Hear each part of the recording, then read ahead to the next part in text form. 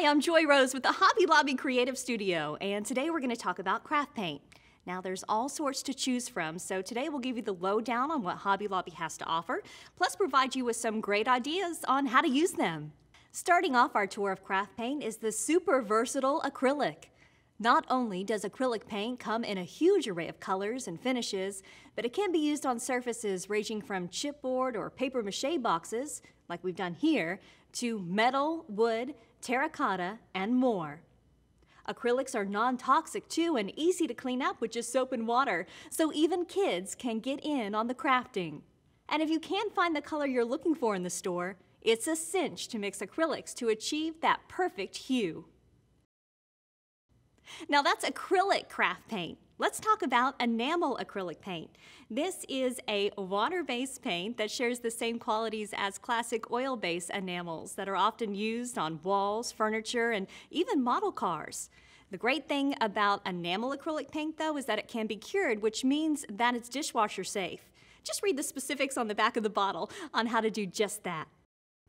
Now, enamel acrylic paint is going to be your go-to medium for glass and ceramic projects. You'll only need 1 or 2 coats for really opaque coverage, and it has this polished, high gloss finish that's just fantastic. You can use it on outdoor projects too, since it's so durable, or try outdoor specific paint found right next to the enamel acrylic paint in our crafts department. Okay, now we're going to jump from the glossy enamel acrylic paint to the velvety matte finish of chalky paints.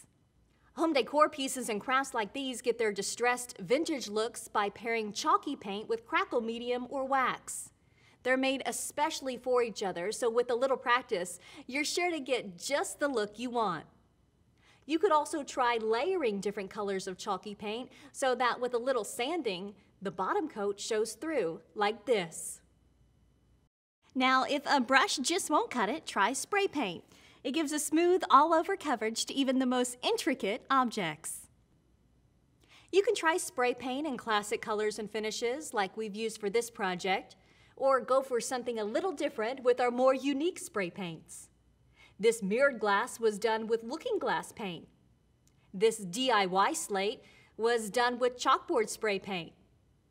And how about this sea glass project? There's a spray paint for that too.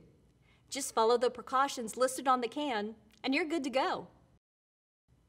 Now last but not least, you'll definitely want to try some of our specialty paints. How about glow-in-the-dark and glitter paints?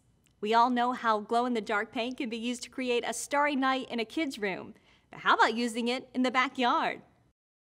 These stepping stones are beautiful and fun when the sun is out. And at night, they're functional too. And that's just the start of what you can do with glow-in-the-dark paint.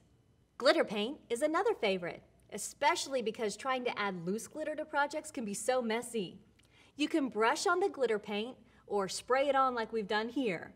That way it gets all those nooks and crannies for a perfect finish.